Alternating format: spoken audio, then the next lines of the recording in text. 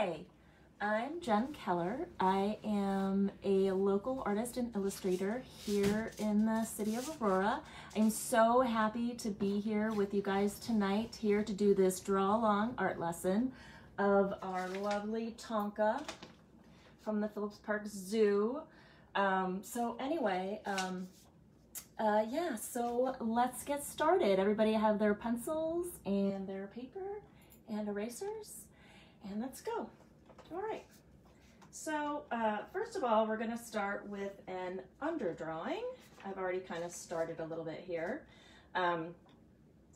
When you do your underdrawing, you have to make sure to go really, really light. You want to be really light because you're going to be erasing a lot of these lines. So it's just the structure of it. So we're going to start out with a nice big circle right here. And if you can see, I don't know if you can see it or not, I kind of have a little cheater that I started for you guys because I just didn't want to spend tons of time doing the underdrawing. But you want to make a nice big circle. And that's that big circle in his head right here. Nice big circle. Then we're going to do another circle, and this is going to be for his muzzle because they have these like, they're not as pointy as like a canine, the big cats, or any cats, frankly.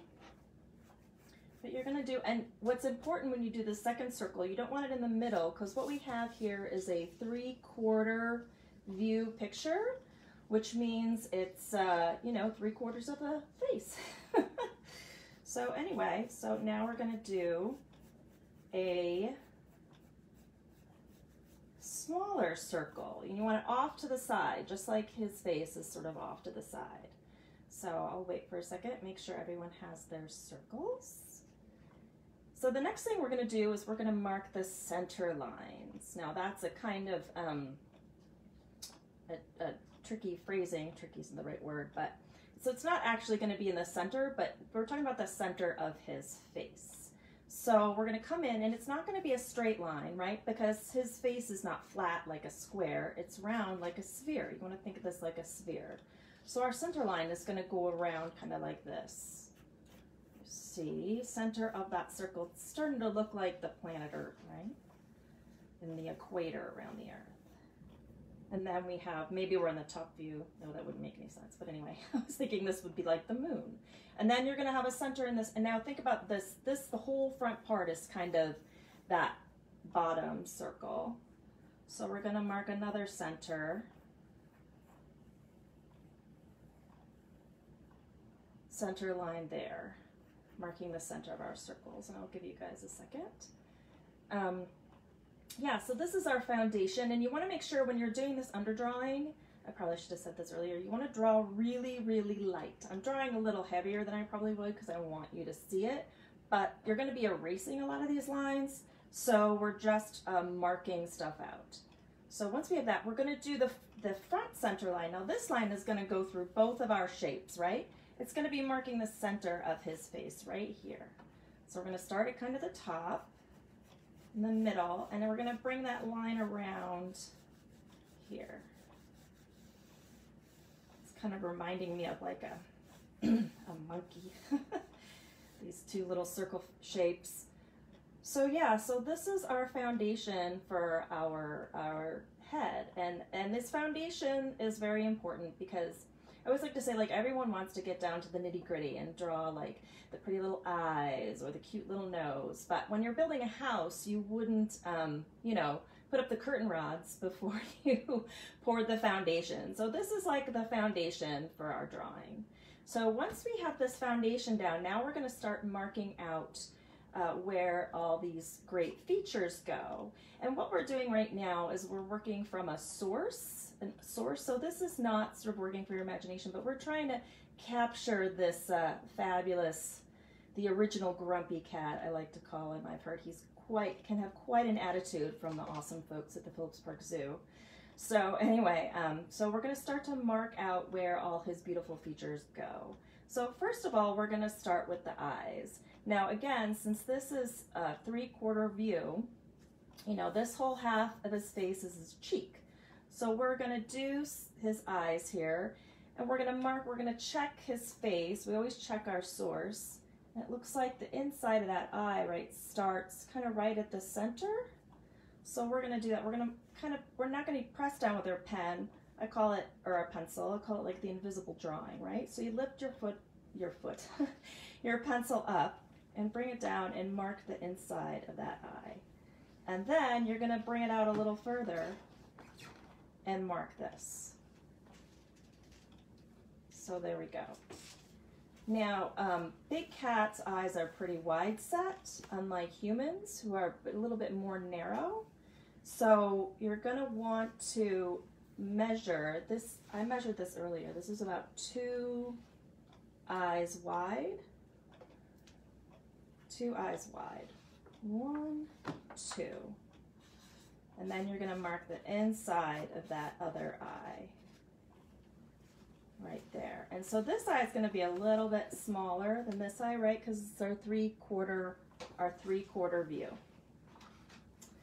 So I'm going to give you guys a second to catch up with that as well. Yeah. So another interesting fact about big cats that I always find interesting is that, you know, they're so flexible, and that's because they actually have extra vertebrae in their spine. Isn't that cool? I learned that in my animal drawing class. So anyway, so hopefully you guys are caught up and we got the marking of where those eyes are. So now I'm gonna go in, and now we've got the eyes, we're gonna go and map out the shape of this head, because like I said, we wanna get that foundation. And yeah, we have a circle, but his head really isn't a circle, right? So we're going to go up here and we're going to draw a diagonal line kind of coming from the top and around. He's got this big nice jawline, right, for eating his prey. And it's going to come down around. And you're gonna meet right, and then we have a curved line that kind of comes in like this, right? You see that? So this line is gonna come out for his big jawline. And then this is gonna come in, and it's gonna come around this other circle that we have here. So we have this nice sort of jawline shape. We're gonna come back up here. Make sure you guys have that all down. And we're gonna do his ears. Now, look at these ears. They're nice and round, not like your house cat, right? When your house cats are pointing, they're still kind of a triangle, but they're rounded. So we're just gonna wanna draw a curved line kind of up at the top here. Let's say like, oh, I don't know, like halfway in between the top and where our center line is here.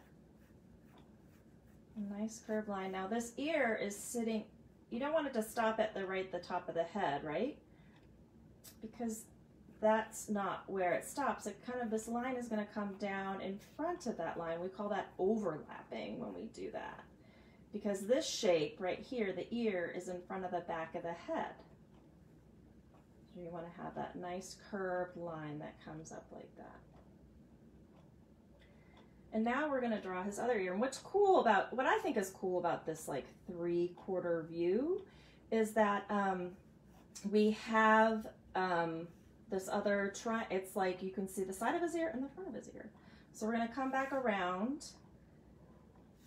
and this ear kind of starts at the center. So we're going to do that invisible marking. This is where this ear starts, and this one's going to come out. And the ears are about at the same height, right? So this triangle is not going to go any higher than this one, but it's going to kind of stick out here. But now we're looking and we're like, well, he doesn't have chubby cheeks. Look, he's got that nice strong jawline here. So we need to go in here, follow along the outside of our circle, but it's going to come down. It's going to tuck in, look at that, little curve, and then it's going to come back around. So we got curve in and then out back around our circle, and that's kind of giving him that, his more strong, manly jawline.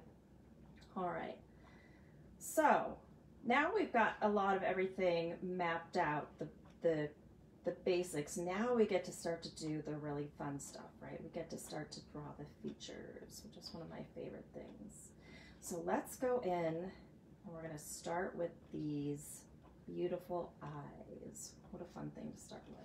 So a big cat's eyes are shaped kind of like, I've heard them called like a football. So you're going to draw kind of like a football shape, but like it's going in the air. So your points aren't going to be at the same spot. And he's kind of surly looking in this picture, which again, I was told is very much his personality, and which we love. And then you're going to have another curved line kind of coming down like that. So you see that? So we have one point up here, but the other point is a little further down. So it's like your football is soaring in the air. And then you're going to come over and do that same shape over here, except of course it's going to be a little smaller. It's going to be a little smaller because we're only seeing the other half of this eye.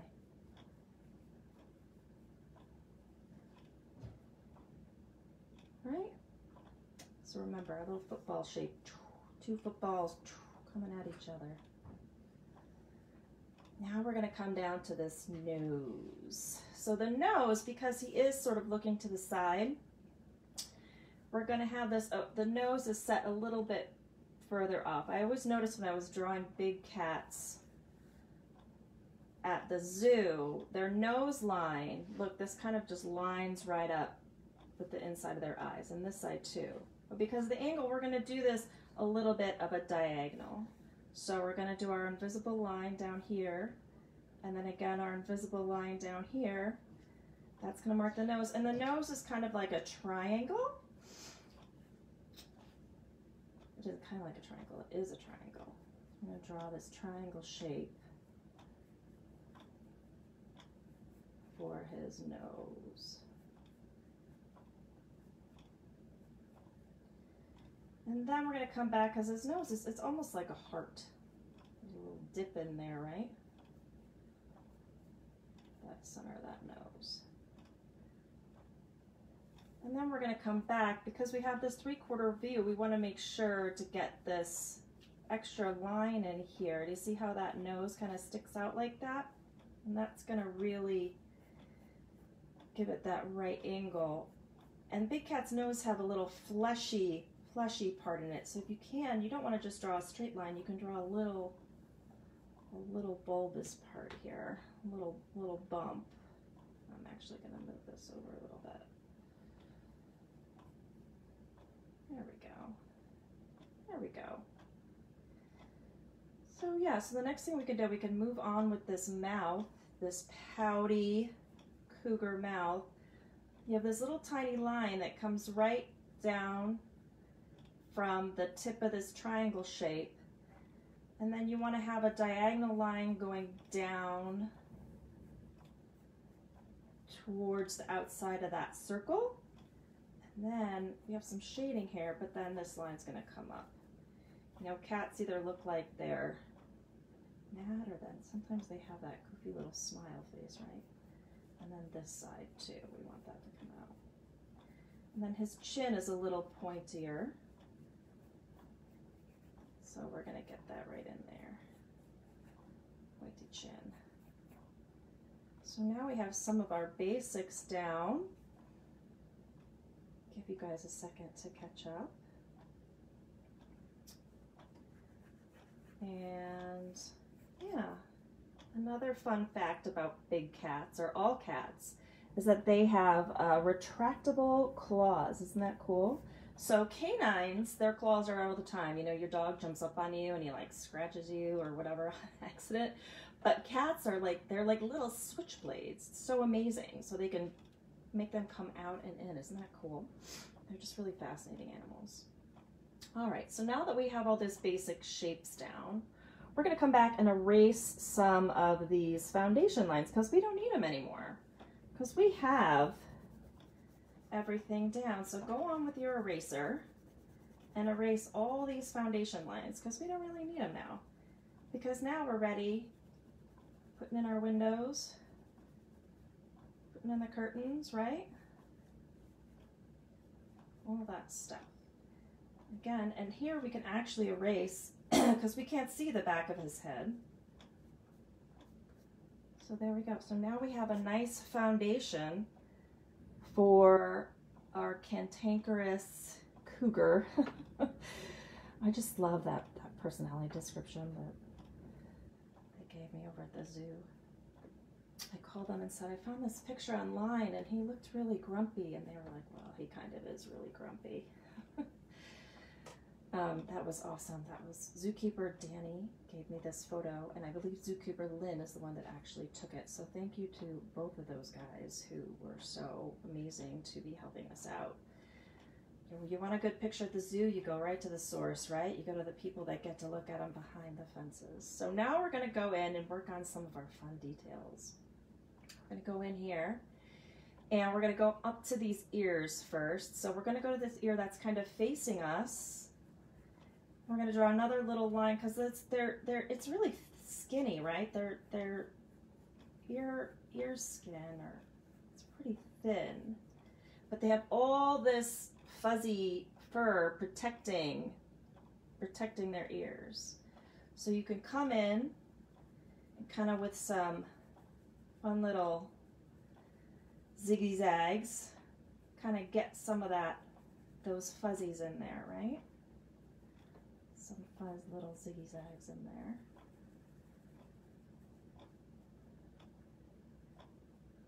Get that in there. Little fuzz ziggy zaggies. I think that's a new technical term. Now we're going to come back over here to this other ear, and we're going to do a small triangle inside here. Another little sliver. Because again, right, like this is a 3/4 view. And I'm actually going to go in here at the top of my head because it's not exactly super round. It's like a little bump at the top. And then he's not a floating head, so I'm going to take a little line, just a little line. So he's kind of walking towards us just to give this little diagonal for his back.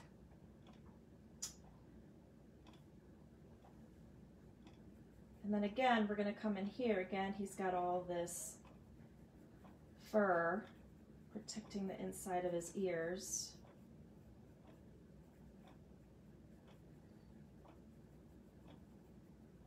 Our technical ziggy zaggies. We can erase some of those foundation lines too. All right, so now that we've got those down, I'm actually going to come back right under here and draw the base of his body, because again, we don't want sort of a floating head. So about halfway in between here, we can just put a little line sort of marking his neck and his chest and his shoulders. Just a little diagonal line coming out like that. Halfway in between there. Nice. We're getting there, right? All right, so here's some more juicy details we can get in there. So our poor big cat has no eyeballs, right? He's got the shape of his eyes, but no eyeballs. So we're going to come back in here, and these big cats have these really cool, you know, especially the mountain lions, cougars, depending on where you're from, these really dark markings. And then they also, this picture, it's a little hard to see. They also have, unlike house cats, right, which have more of a sliver in their eye, big cats are a little circle. Now you don't want to do it, you want to have that circle, you don't want to have the whole circle showing, because that is not right. Otherwise he's going to look surprised. Like if you have that circle down here, he's going to look a little goofy, right? So the pupil, that is the technical term, I've lost me for a second. The pupil is going to be kind of coming out from underneath that line there.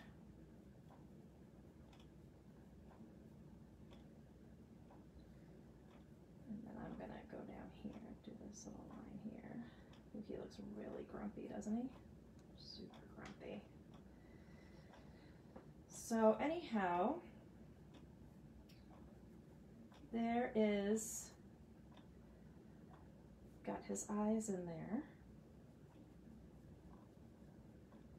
Excellent. I'm going to switch pencils because I have a tendency to, I'm pressing a little hard, so I want to keep my pencil sharp. I was prepared for that. So anyway, last couple things to finish this guy up. We're going to go in here. So we have all the basics, right? We have the ears, we have the eyes, we have the nose, we have the mouth. We kind of have our simple line drawing here, but let's go in and let's zhuzh it up. Let's have some fun because he's got no whiskers, he's got no shading. So here we go. Well, first of all, we have this, above the eyes, we have all these wrinkles and grouchiness and whatnot. I like to do little eyebrows, just like this. They don't really have eyebrows, but that kind of marks this part. This is the part as an illustrator where you can kind of have some fun, where you can, you know, I mean, if you want to make him a little happier, a little grumpier, I mean, you can kind of play with those lines if you want to make it a little more illustrative. But right now we're going to go in and we need some whiskers. So we're going to do kind of, again, this curved line out front here. Just some dots coming in there on the other side. And we're going to give him really light. And you don't want to do too much because then it'll look a little goofy. Just a couple lines to kind of give it that look. And now we're going to come in here and we have this nice straw jaw line that I think needs just a little tiny bit of shading. So we're going to come in, I'm going to show you guys how to do a hatching line just close together, about halfway down. You can mark it, a curved line, and then when you get down to where his muzzle sticks out, you can kind of stop. But you can just kind of do these diagonal, really quick, really light kind of hatching lines, and that's going to kind of give you a little bit of shape and some shading in there, right? And then also mountain lions have a tendency, have these little,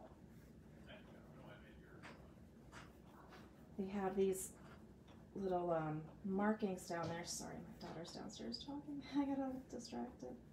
Kind of coming in. See how he's got this shadow kind of coming in there? So we kind of have that coming in like that. And then he's got this nice dark neck shadow here.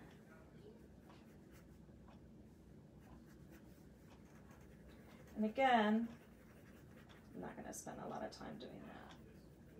But you can kind of play with that and make that darker and whatnot. So there we go. And so this is sort of a basic, quick mountain lion drawing, or puma, or, you know, take your pick. Jaguar, not jaguar, cougar, sorry. So yeah, so I hope you guys had a good time.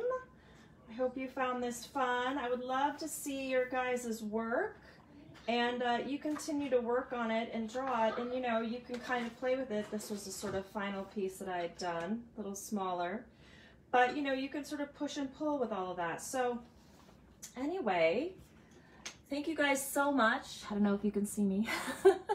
Thank you guys so much for tuning in here at Aurora Public Art. Thanks so much to Jen and Kate for setting this up.